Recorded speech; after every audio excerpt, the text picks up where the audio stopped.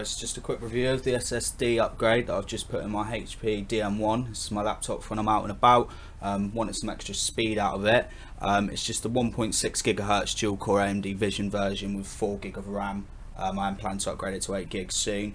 I decided to clone the drive, so what you're going to need for that is an SSD hard drive.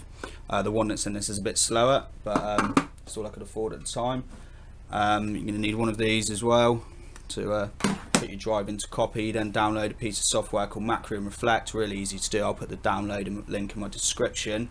Once that's all done, you just remove the battery, this cover lifts up, a couple of screws, and your hard drive's changed over.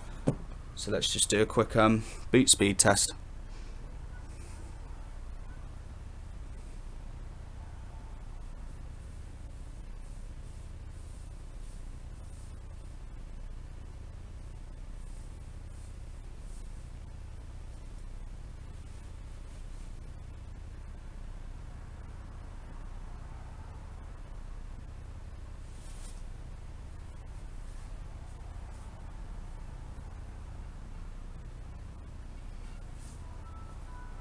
And there we go, it's massively improved boot speed. It's working so much more better, everything's more snappy and responsive.